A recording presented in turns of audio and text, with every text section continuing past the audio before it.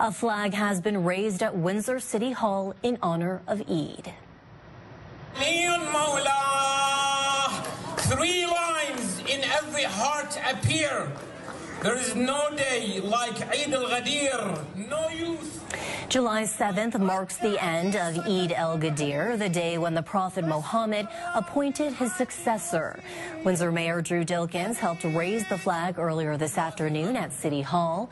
Officials say this flag raising is about highlighting the importance of this day in Islam and the religious verses that emphasize peace, love, respect, and justice, and add Muslims not just in Windsor but around the world are celebrating today. We cannot explain how happy we are to see this flag, flying high at the City Hall today. And we are very honored to be in this city because they have accommodated us.